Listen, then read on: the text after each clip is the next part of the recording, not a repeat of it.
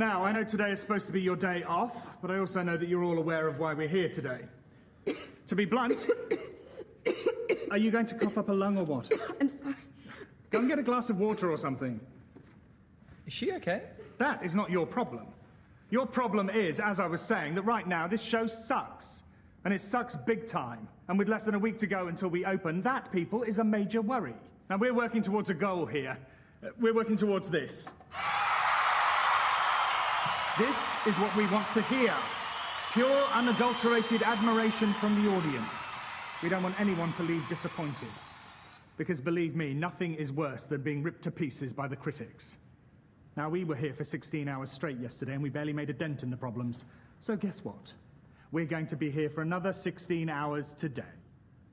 And when I say 16 hours, I mean it. So, unless one of you has a parent on their deathbed, there's nothing so important that it can't wait until after rehearsals to hear about it.